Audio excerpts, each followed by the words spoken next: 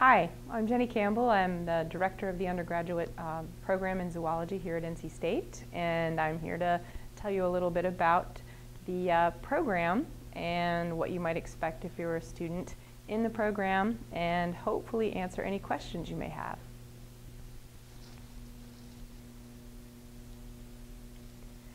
Throughout the slide presentation, I actually have quotes from students that are past and present zoology students, and they're basically just giving you some insight and reflection on why they chose zoology and why they like it as a major.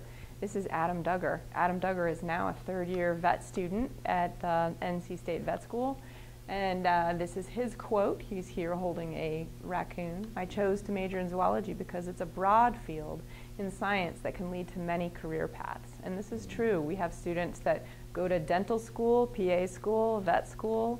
We have students that become zookeepers, work at PetSmart, really a variety of different career possibilities. Another term for zoology is animal biology. So you can think of this as a major focused on the biology of animals. And when we talk about animals in this major, we really are interested in everything from atoms and molecules all the way up to ecosystems. The first 2 years is not all that different from a lot of the other life sciences majors here at NC State. However, there are a few differences. One example would be that there is an animal anatomy and physiology class that you take rather than the human animal anatomy and physiology class that many of the other life sciences majors would take.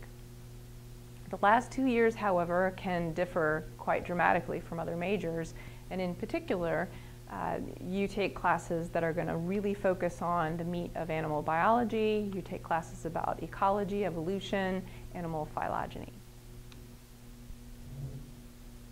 Here is a list of classes that many students take here at NC State as their major electives. So these would be the classes that you take in the latter portion of your degree program, so those last 2 years that I just mentioned.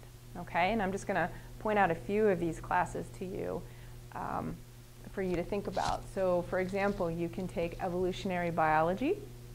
You can take primate ecology and evolution if you want to learn more about our closest living relatives. You can take a class all about fishes. We have a class about captive animal conservation, captive animal biology. We have classes about biological clocks and marine biology that you can take as the sort of the major electives for your degree. Oh, one last thing, I have a little bullet down here at the bottom. You can also sub in research activities, internship activities, even study abroad experiences that you have for classes that will fit into these major electives. Danielle is a vet student who is also pursuing a PhD at the North Carolina State Vet School. She did 2 years of her veterinary degree, and then she tracked out of her veterinary degree and tracked into her PhD. She has done that for 3 years, and she's actually in her final year of her PhD. And once she's completed that, she'll track back into vet school, and she'll finish and become a veterinarian who also received a PhD. Her research focus is in antibiotic residues in milk for human consumption, but she also happens to really love Labrador retrievers.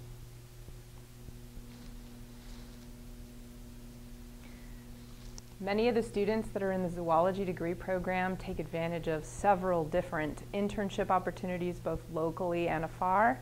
They also get to engage in research opportunities, again, here at the university, but also participate in experiences elsewhere. So we have, for study abroad in particular, we have a lot of students that go to Namibia in Africa. It's actually in southern Africa.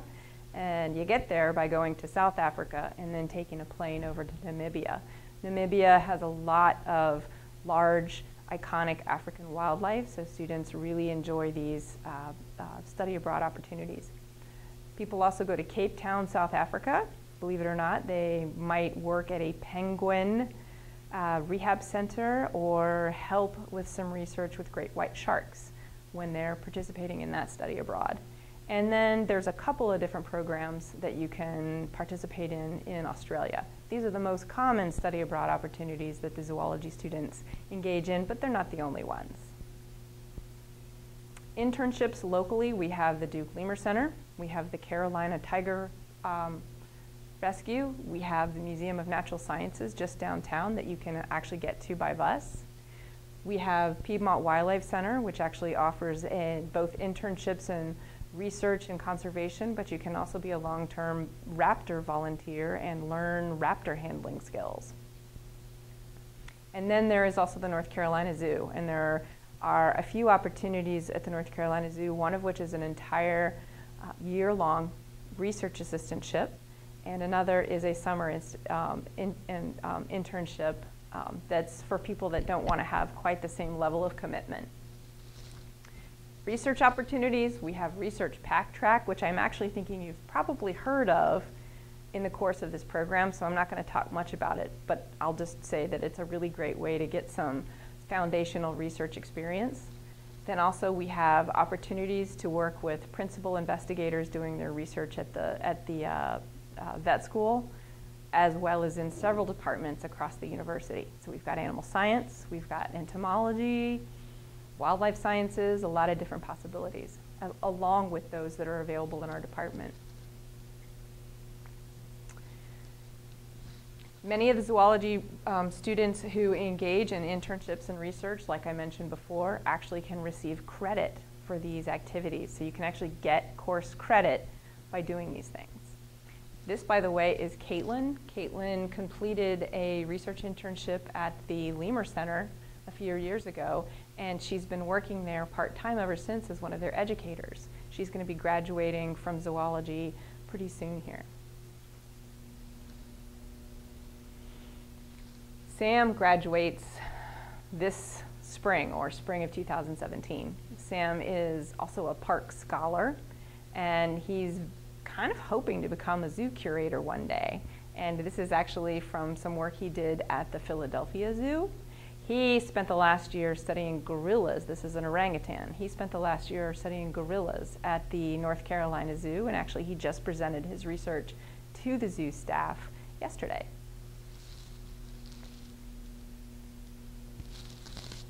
So, a question we get a lot is, well, if I major in zoology, what should I minor in? Or is it a good idea to do a double major? And again, I bet you're talking about these issues sort of broadly in this class, so I won't say too much, but I will say that there are a lot of really great minors that complement the zoology degree, and some are minors you might not have considered, such as nonprofit studies or Spanish. These would be good minors. Another one that would be really good is genetics. At the same time, if you really did want to double major, these could be good potential options to double major as well. Probably one of the most common double majors we see is animal science. So we have several students that are zoology and animal science double majors. This is Troy. Troy actually graduated last year. She's working in Vermont, and she's actually going to be starting a new job as a wildlife biologist, studying some bird species unique to the area up there. But while she was here at NC State, she worked on a research project known as Cat Tracker. I highly recommend that you look it up because it's a really cool project, and it's an opportunity that's available to you to get involved in here at NC State. She also double majored. She double majored in zoology and wildlife science.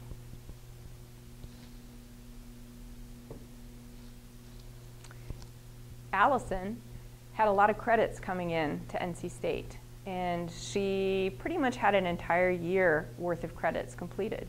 So she actually chose to do an accelerated master's. So she did 3 years as an undergrad, 1 year as a hybrid undergrad-grad student, and then 1 year as a grad student. So she was actually able to complete a zoology degree and a graduate master's program in zoology in 5 years. She now works for the North Carolina Wildlife Resources Commission, and her main focus is white-tailed deer management and research here in North Carolina. So what will you do? That's kind of up to you and your interests, and actually how well you do academically while you're here at NC State. Many of our students go to graduate school I've already talked a little bit about that. Vet school, dental school, medical school.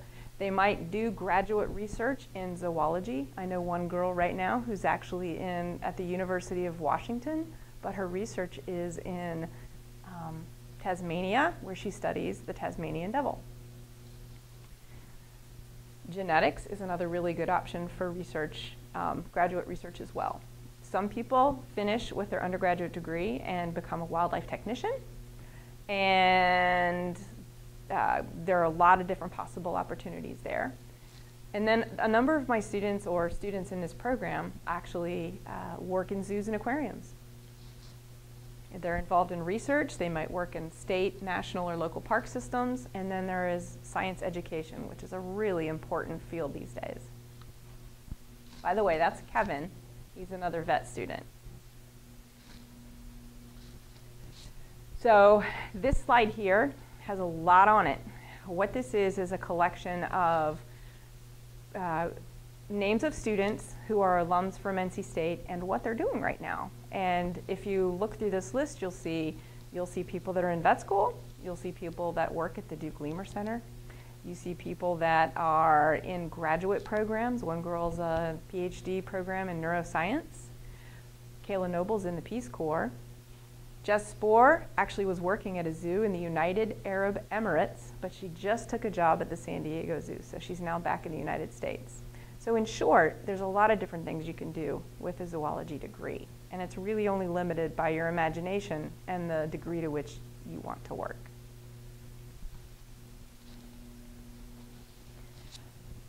So if you have any other questions about the zoology program, you're welcome to contact me. Here is my email, and I look forward to hearing from you.